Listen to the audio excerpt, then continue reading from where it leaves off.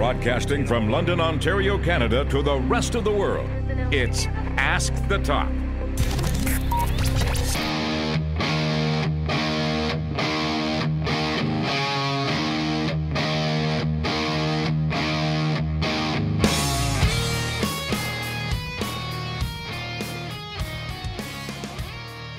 Thank you very much for tuning into the latest episode of Ask the Top. As always, I greatly appreciate your ongoing support. This is going to be a jam-packed program. There's a lot of industry news and rumors to cover. New Japan Pro Wrestling, Ring of Honor are set to take over the world's most famous arena. I'll let you know when. That's the most intriguing part. Brock Lesnar jumping back to the UFC, dissension in the Bullet Club, who should be in the WWE Hall of Fame, and predictions for Extreme Rules. You can listen to new episodes of Ask the Top on my YouTube channel. Subscribe to me on there if you haven't. Tell your friends and family to do the same. YouTube.com/Chris Toplack. I'm on Spreaker.com now, which could open the floodgates to Spotify, iHeartRadio, and many other different platforms. TWM.news and thereactionroom.com. You want to interact with me on social media? Easy to find. Ask the Top is my Facebook fan page. At Chris Toplack on Twitter. At Chris Toplack on Instagram, though it has nothing to do with wrestling most of the time. And Google+. You can find me on there too. I have a beer in front of me. It's a summer one. I'm going to open this right now. Haven't had this in a while. Probably since about 2013. Sad that I know the exact year, but I consume a lot of beer. Samuel Adams Summer Ale. Limited time only. First sip. Cheers.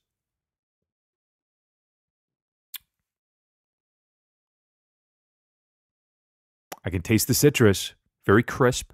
Refreshing. This would be perfect on a hot day as I sit in air conditioning. But we have a hot program. I'm not going to waste any more time. Let's jump into some industry news and rumors. This is breaking news. This occurred about 40 minutes ago. Recording this at 6:41 on Thursday. I don't do any editing. Literally, by the end of the program, I upload it as quickly as I can to get it out there for mass consumption.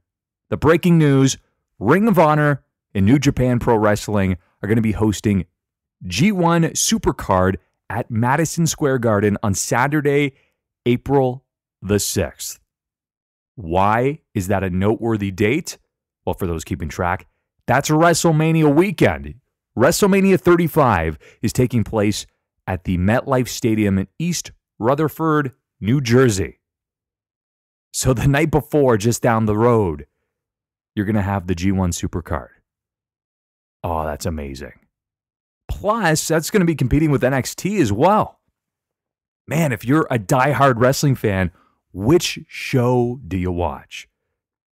Very smart idea to piggyback off the success of WrestleMania, really in terms of the attention and the fact there's going to be so many pro wrestling fans in New Jersey, in New York. It's a great move. Will they sell out Madison Square Garden? I don't believe so. That'd be about 20,000 people, so I believe the chances are highly unlikely, but they could still draw north of 10,000. They did it in Chicago for All In. They could do it here. More details at ROHWrestling.com. Speaking of New Japan Pro Wrestling, in case you missed it, the G1 special took place last weekend. Let me catch you up quickly with some of the noteworthy moments that transpired. So the G1 special took place at the Cow Palace in San Francisco, drew just north of 6,000, which apparently they paid quite a bit of money to be there for, so it drew quite well in terms of the house numbers, in terms of the revenue. It was all great. Former NXT superstar CJ Parker, now known as Juice Robinson, he won the IWGP United States Championship from Jay Switchblade White. If you haven't seen his work since leaving NXT, it's really a remarkable transformation, and he's one of the best promos in the business today. Kenny Omega defeated the American Nightmare, Cody Rhodes, or simply known as Cody, to retain the IWGP Heavyweight Championship. Dissension in the Bullet Club, Haku, Tamatonga, Tamaloa, they turned on the Bullet Club and revealed Firing Squad t-shirts. So it looks like they're going to be breaking apart Brock Lesnar returning to the UFC.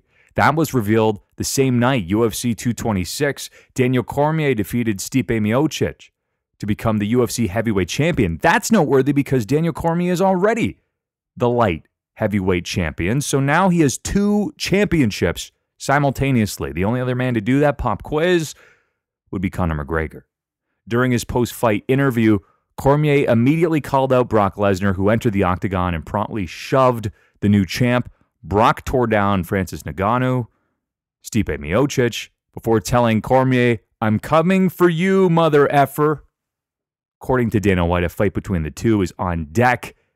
Just not sure when it's going to take place. Heard some rumblings. This could be February of next year. But Brock is free and clear to compete in the UFC. The WWE actually released a statement acknowledging Lesnar's appearance at UFC 226, and they stated, "Stay tuned on WWE.com for any updates on Lesnar's WWE contract." Now, here's the odd thing. They mentioned nothing about this on Raw. And remember, Brock Lesnar is the Universal Champion. So in my opinion, I watched both shows simultaneously. I was more drawn to the G1 special. The beatdown between the Firing Squad and the Bullet Club came off as more authentic than the shenanigans between Cormier and Lesnar. But make no mistake about it, the UFC is a business, right? It's all about entertainment. It happens. So I was still entertained by it. What were your thoughts? What are your thoughts on Brock Lesnar going back to the UFC? And you know that he's a big draw there. On average, just for the record, I haven't even confirmed this. This is just from my own knowledge. I believe about, on average, 700,000-800,000 pay-per-view buys. So on average, I don't think anybody even comes close to him because Conor, in the early days, being on pay-per-view, wasn't drawing those huge numbers. Brock already was. So very cool. How about an all-women's event? Could happen. According to Pro Wrestling Sheet, they're reporting that really to make up for the women being left off the greatest Royal Rumble ever card that took place in Abu Dhabi, the WWE is strongly considering booking an all-women's event in the fall. Would you want to see it? Very intriguing. Monday Night Raw recently set a record that they won't really be proud of. They're not going to be announcing this one. The most recent edition of Raw drew an average of 2.47 million viewers. That makes it the lowest rated episode of all time. While they might not be panicking, this is an indicator that there are problems. Clearly, they cannot deny it at this point. WWE 2K19 has already been well under the promotional banner. AJ Styles will be the cover superstar. They released a Ronda Rousey official pre-order bonus trailer. That was earlier in the week, and as expected, very well produced. No surprises there. But actually very emotional. Roddy Piper's voice made an appearance in it. Basically, he was stating how Ronda Rousey is special, and Ronda was there reflecting. Hearing Roddy's voice again provided me with instant goosebumps. It was sad. In my opinion, greatest heel in the history of the business. Gone way too soon. Eric Bischoff returning. He was recently asked by SkySports.com about a potential return to the WWE. You're going to also notice there's a couple returns that could be taking place. Eric Bischoff being one of them. Here's what he had to say. "I would love to do it if the situation, which would work out for everybody. A character like mine, there is only so much you can do from a storyline perspective. You can be that heel authority figure, which I was for a few years in WWE and WCW. It's interesting. It's fun, but after a while, you've kind of done everything you can do creatively. I'm pretty realistic about the value of my character. I'd like to manage someone, a young talent that maybe doesn't have the mic skills. I think that would be fun because I can still get heat." He's not wrong. Especially if you listen to 83 Weeks with him and Conrad Thompson. They go at it like an old married couple who don't get along. The Rock returning. He was asked on the red carpet promoting his new film, Skyscraper. "I can't wait to get back to a WWE ring. People always ask me, what's it like being in a WWE ring? I always tell them there's nothing like it. There's nothing like inside a WWE ring because there's a certain live crowd acumen that is second to none. Now, not only that, earlier in the week, during an appearance on Good Morning America, The Rock mentioned that his oldest daughter, Simone, who's now 16, has a goal of becoming a WWE wrestler. If this comes to fruition, if it becomes a reality, Simone would become the first fourth-generation performer in the business, at least that we know of. Man, that would be huge. Dean Ambrose not scheduled for SummerSlam. Now, again, I somewhat question the validity of this, but it's a Twitter account by the name of @WrestleVotes. Now, I will say this, for the record, if you go back historically, they have reported some pretty accurate industry news, and they had the following to say about Dean Ambrose. Getting a few questions regarding Dean Ambrose's return lately, can't say for certain, but source said not to expect him anytime before SummerSlam. September seems more likely at this point. That would be very disappointing. Goldust, he's out of action. According to WWE.com, they've reported that Goldust underwent surgery on both knees. The report also stated that the surgery was successful, so that's a big plus, and that he is expected to make a full recovery. I can't believe he's still going at this point, especially at a pretty good level. I saw him at a recent house show probably about a year ago, maybe even less than that.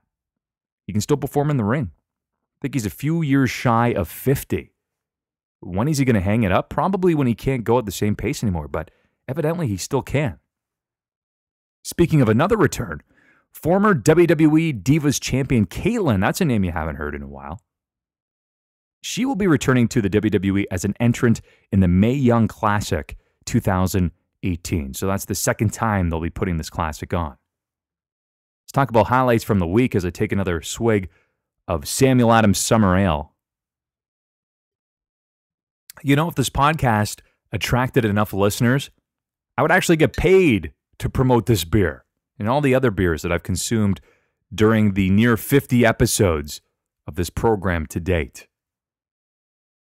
How about the opening segment brawl between Bobby Lashley and Roman Reigns? At times a little bit hokey. Roman Reigns took out the entire Raw roster, seemingly the entire Raw roster, jumping over the top rope.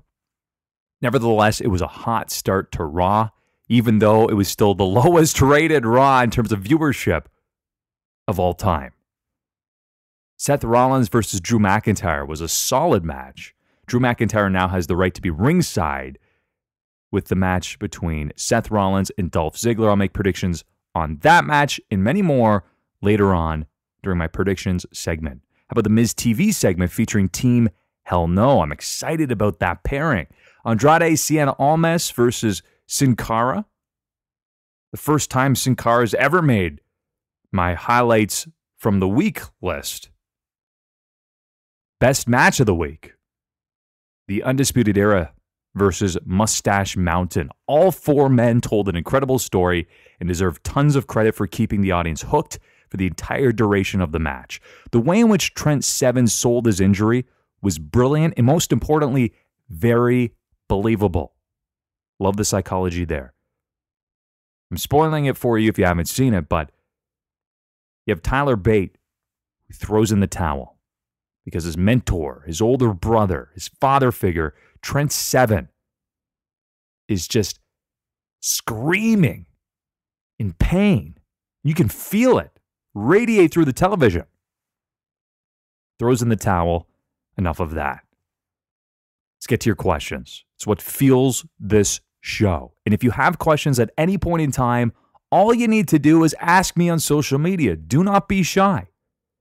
Whether it's tomorrow or 2 weeks from now, I will try and feature them on the program. If I don't get to them all, we'll try and kick it to the next episode. Mike Leochi via Facebook. Do you think Brock Lesnar will still be Universal Champion when his UFC fight with Daniel Cormier happens in early 2019? If so, will he walk to the octagon with the title? Great question. Timely too. He will almost certainly drop the championship before then, but stranger things have happened. It's clear that WWE is open to piggybacking off the attention he receives from the UFC. So it's possible, but in a legitimate sport, despite the fact that they have many of their own hokey moments, I can't imagine that they would allow Brock Lesnar to carry a belt to the octagon. Plus, that's not the norm. Fighters do not do that. Edgy McEdgerlord via Google+.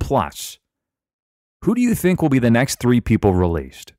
I honestly never wish for anybody to lose their job unless they undeniably deserve it. They've screwed up badly or they're just a terrible performer all around.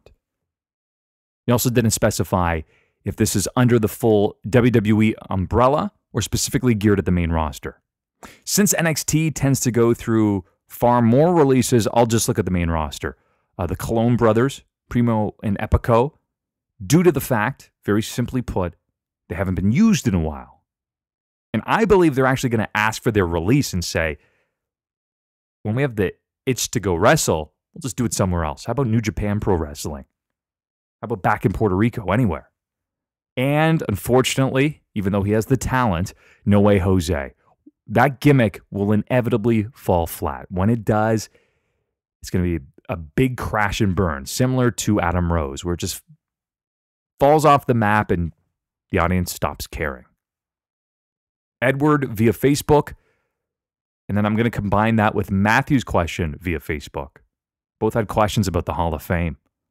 So Edward, he positioned it as, will/should the Hall of Fame get an overhaul? Remove undeserving inductees and add those that do. And Matthew asked, who is someone you think deserves to be in the Hall that isn't yet? I don't want to remove anybody. Yes, I mean, instantly there are names like Coco Beware that I could say, I don't know. What kind of impact did he have? All of those larger-than-life figures from the 80s, was he truly one of them? In my mind, no. But then I look at the celebrity wing, and that's just a mess. But I'm going to completely ignore the celebrity wing and the Warrior Award and a whole bunch of those. It just doesn't make any sense to pick those apart. So I'm not going to remove anybody from the Hall of Fame. But let's focus on the names who should be inducted. Sadly, many of them are no longer with us. So you know what that means. It's not going to all happen at once. It's going to be stretched out over years. It's going to be a while before we see them all inducted.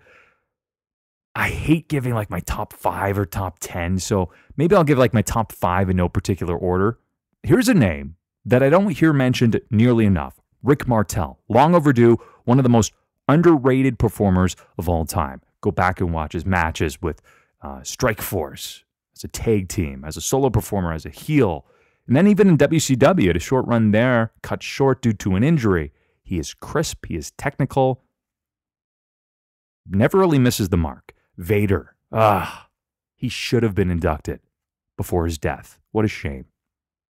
The Undertaker, retired or not, put the guy in there. He deserves it. He's a general. He's a legend. Arguably the greatest gimmick that shouldn't have ever succeeded, but it did in the business. Owen Hart. Bret really took it to Martha, which is Owen's widow, recently, and Martha responded just by saying, so disrespectful, so irresponsible, what is Bret talking about? Yes, I protect his legacy, but I still blame the WWE, which is a shame. So if Martha allows it, which I honestly don't ever see it happening, Owen Hart should be in there again. I'm just so doubtful it will occur. And how about The Rock? Even though he has noted, yes, I have that desire to come back to the ring, I want to perform again, put him in there.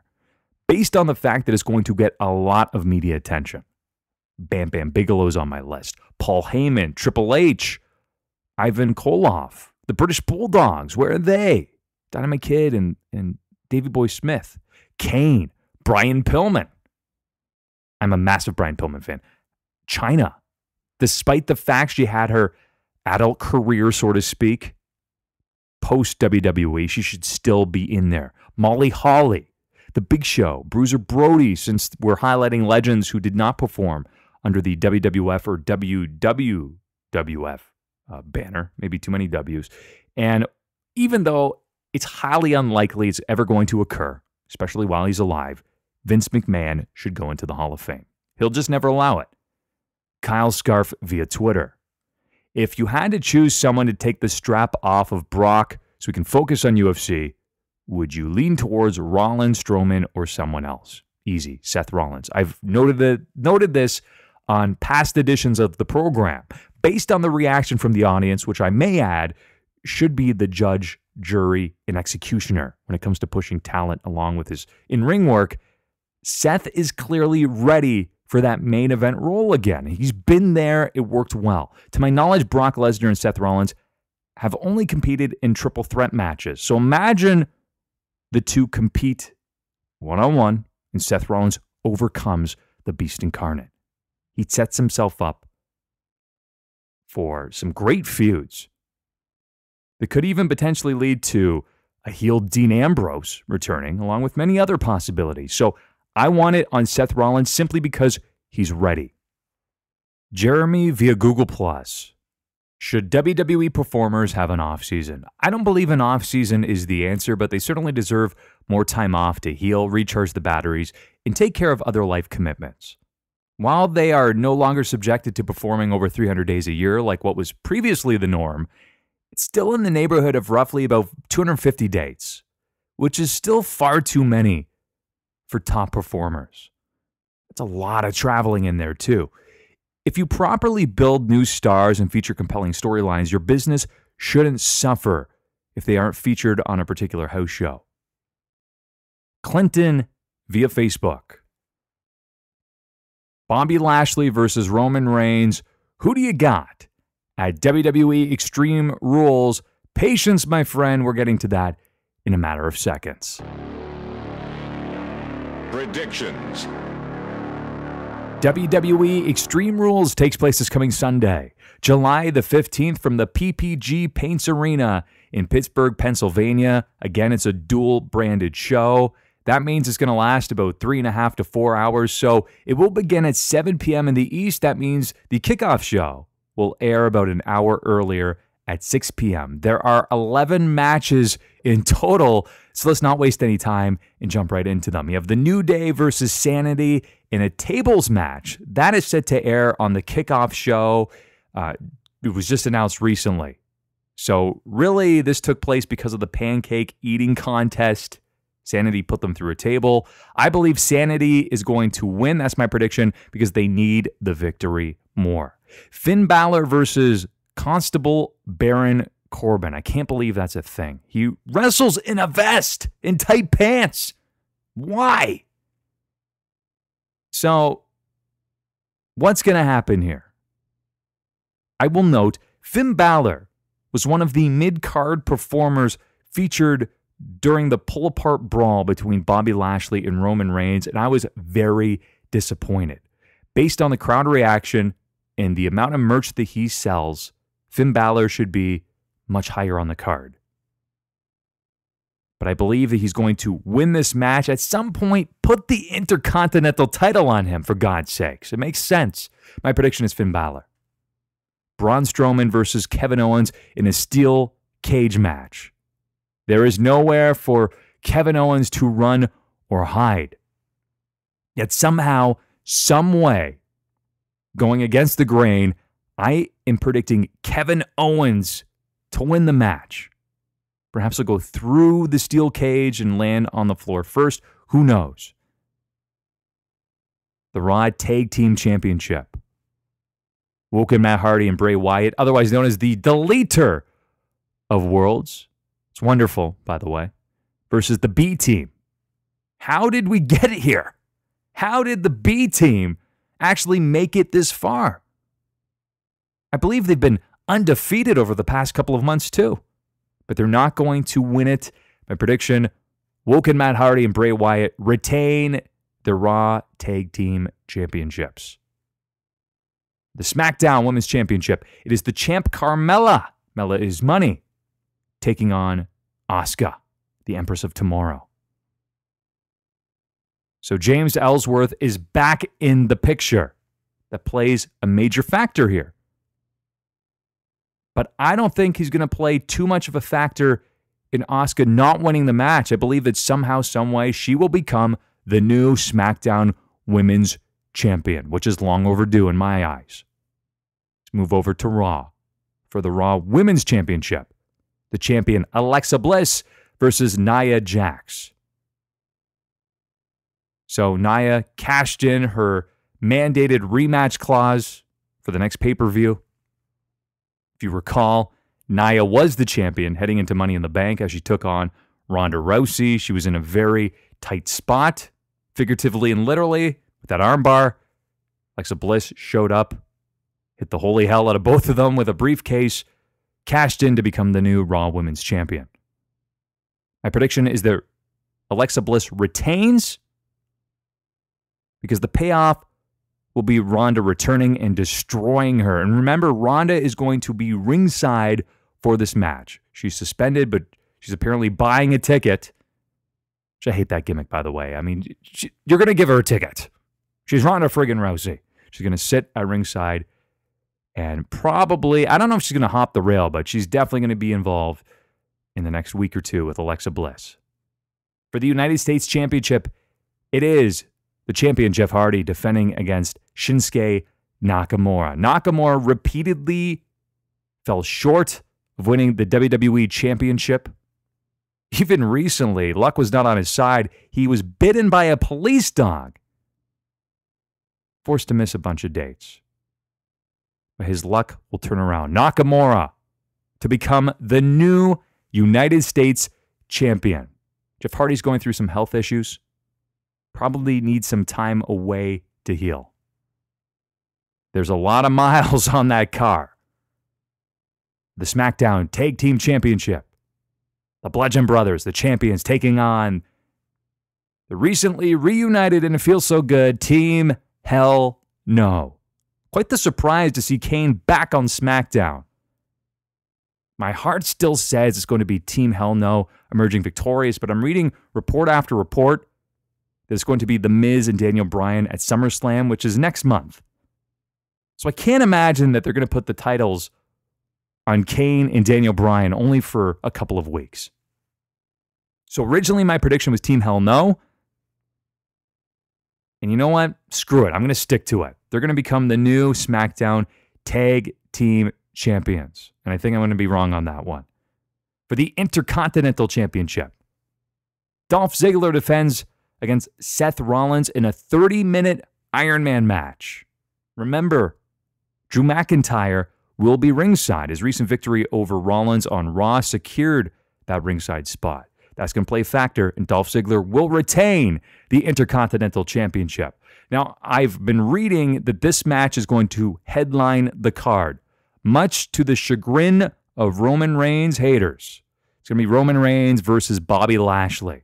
Now, if you recall, and this could be a bit of a continuity error, although they did address it, it was the fact that Kurt Angle said, hey, we're going to have a multi-man match, and the winner will be the new #1 contender. Now, all of a sudden, that's just completely disappeared. He's rescinded it. It's not happening. But there shouldn't be any doubt that the winner of this match will face Brock Lesnar at SummerSlam. And I believe they're going to lean towards the fresh matchup. Bobby Lashley to defeat Roman Reigns. Perhaps a little wishful thinking on my end. And even though it likely will not headline the card, for the WWE Championship, I'm traditional. I think it should, because it is the big title since Brock Lesnar is nowhere to be found. AJ Styles, the champion, versus Rusev. To me, this feud has fallen a little bit flat, just based on the fact they haven't invested a lot of time and energy into building it. Rusev won the #1 contendership in a gauntlet match. And now this is really his main event opportunity. But he's not going to be the one to defeat AJ Styles. I've said it before and I'll say it again. It will be Samoa Joe. So that means AJ Styles retains the WWE Championship. And those are my predictions for Extreme Rules taking place this coming Sunday, July the 15th. Hope you enjoyed another jam-packed edition of Ask the Top. If you would be so kind, subscribe to me on YouTube.